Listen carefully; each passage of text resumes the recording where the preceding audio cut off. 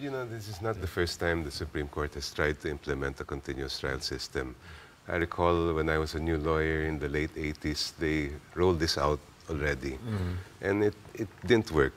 The intentions were very good, but it just wasn't, they didn't catch on to the judges. They had the problem, which is still a problem today. You know, we've had a perennial problem with vacancies in the lower courts.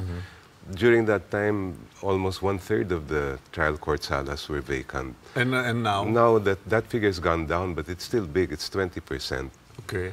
Then we also have a problem with public prosecution positions. It's about 34% of them are vacant. So the continuous trial system, I think, can only really work if we can also fill the vacancies.